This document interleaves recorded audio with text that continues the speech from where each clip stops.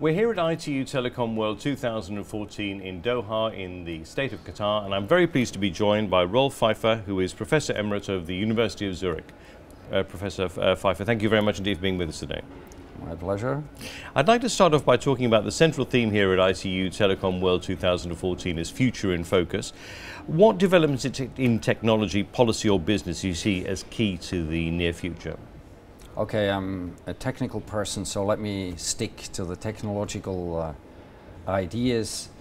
I think an interesting development is the fact that, previously ICT and robotics was very separate, but recently the two have actually come together, and I think the most visible sort of testimony is that Google has been buying, in the meantime, I think about 28 robotics and artificial intelligence companies.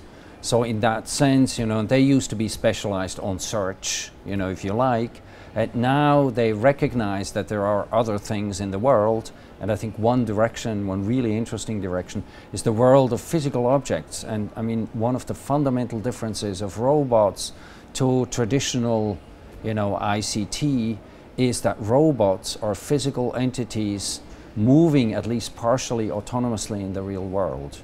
And also, I think the Internet of Things, goes in the direction of connecting real physical objects to the ICT world. Can you tell us a little bit about the projects that you've been involved with recently? Yes, we have been involved in many development projects, typically in the area of robotics. One, let's say, visible project that we have been pursuing is this Roboy project. That's a very special robot because most robots have motors in the joints, but obviously humans don't have motors in the joints, but we have muscles and tendons. And to be sort of human-like, we also developed a robot that has artificial muscles and tendons. And we use that as a research platform to study the functioning of the musculoskeletal system. And we have a lot of interest from, like the medical domain, training of doctors and physiotherapists, and also from brain science.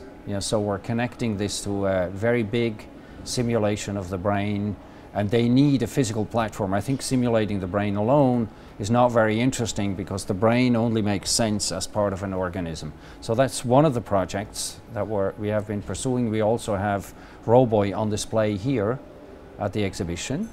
Another project that we're pursuing is this RoboLounge project, and the idea is, here people talk a lot about the future, and of course that's important, and we can talk about the future. I think it's even more important to have a platform in which people can actually experience the future, so sort of get a taste of the future. And in a sense, then you could say, well, people also talk a lot about the value of data, big data. I think this is also, in a sense, maybe metaphorical sense, a method of data acquisition, and I think maybe the most valuable data, which is personal experience. Now, you've said that we're already in some ways slaves to robots. What do you mean by this? Okay. People often ask, well, can you still pull the plug on the robot or on the computers? Well, I think you can pull the plug on an individual robot, but as we have been hearing here from all the talks, is that everything is connected. So it wouldn't be pulling one plug, but it would be pulling millions of plugs.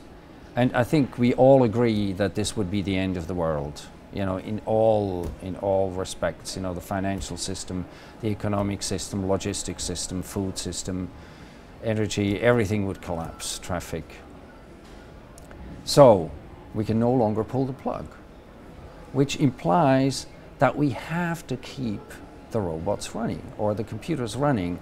And this is not our free will that we say, okay, yes, we like to keep them running. We have to keep them running. So in a sense, we're forced by the robots and the computers to keep them running. Also, we're forced to reproduce them. It's just that, they actually do reproduce. It's just that the reproductive mechanisms are different from the biological reproductive mechanisms. But they force us, for example, to build factories for them so that they can proliferate more quickly. Science fiction has given us a lot of images about robots. Robert Heinlein, for example, and During the Summer, robots helping around the house and that kind of thing. But we're still quite a long way away from that, is that right? Well, that's very true. On the one hand, we don't have like the general purpose household robot. It's also not clear to me whether that would be an economically viable development. If I look at our Roboy, you know, which is a really advanced robot, it's expensive, it's fragile, you know, it needs a lot of maintenance, and it's far from being, you know, nearly as performant as a human being. So yes, in that sense, we're far away from it. On the other hand, we have so many things that have come into our daily lives. You know, we have well, of course, we have a lot of toy robots, we have specialized machines, you know, lawnmowers, we have vacuum cleaners, we have delivery robots in hospitals and in homes. We have self-driving cars. I mean, technologically speaking, they're ready, they're there. I think it's now a matter of regulation. It's a matter of, you know, dealing with the ethical and legal issues. But that's something that's already there. So in that sense, I think the robots are all around us. It's just, and you know, maybe some of the stuff is not really so visible, but it's around us and we have it. Or if you look at the medical domain, for example, support suits, rehabilitation robots, surgical robots, these are all robotic, this is all robotic technology, maybe not humanoid robots, but robotic technology that is already in place. And you know, it's a multi-billion-dollar business. Now, emotional reactions to robots can be negative. Why are you seeking to investigate or change this? Okay, I mean, the reason they're negative is, or there are several reasons. One is, you know, we know Terminator, we see Hollywood movies, you know, with these all mean robots that want to enslave mankind. Well, we have long since been enslaved.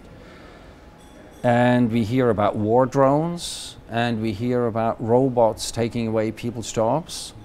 And now we hear about these people, you know, saying artificial intelligence is a really big threat to mankind. So this is all negative image of robotics. I think there is also a lot of benefit to robots. I mean, if you look at, for example, factory automation, you can say, well, it's taken away people's jobs.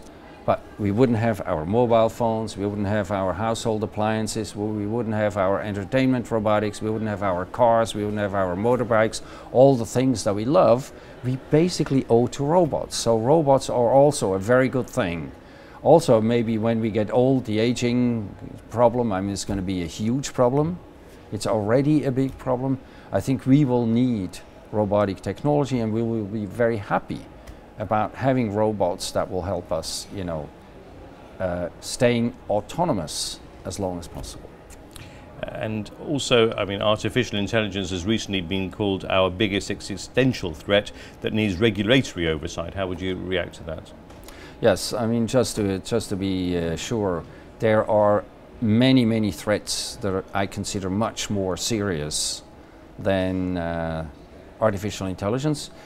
I mean, just look at NSA, look at the power of Google, look at things like that. I mean, these are real big threats, and I also think there is a need for regulation there.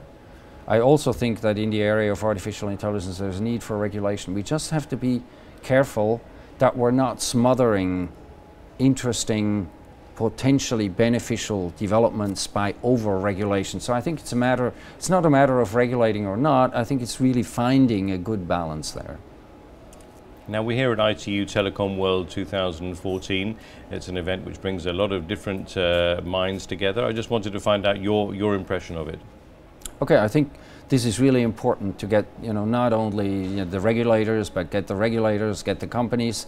Maybe we could have some more technologically minded, you know, actually people working on the technology development. Maybe that could be beneficial, but I've been working with interdisciplinary projects for the last 40 years, and I think that's extremely beneficial to bring people from different areas together. Finally, I caught up with you yesterday, but I just want to ask you once more, in this environment, what single technological development do you think will have the biggest impact in the next 5 or 10 years? Okay, I mean, as Niels Bohr, you know, the famous physicist and Nobel Prize said, it's hard to predict, especially the future. From my point of view, I mean, what I know best, of course, is the robotics technology, and I think the development, sort of also the insight that there is something besides ICT, something physical in the real world, I think that will, and connecting that to the ICT world, I think that will be one of the most significant developments. We also have, you know, there's this nice book by Chris Anderson called The Makers, and he has this slogan from bits to atoms. So basically in the ICT world we have the bits, easy to reproduce, and in the real world we still had some limitations, but I now think with the advent of 3D printing and we're maybe facing a similar development as in the software domain out there in the physical world, and bringing this all together, I think that's the most exciting development. Professor Rolf Pfeifer, thank you very much indeed for those fascinating insights, and we wish you all the very best with your projects. Okay, well, thanks very much. Thank you. My pleasure.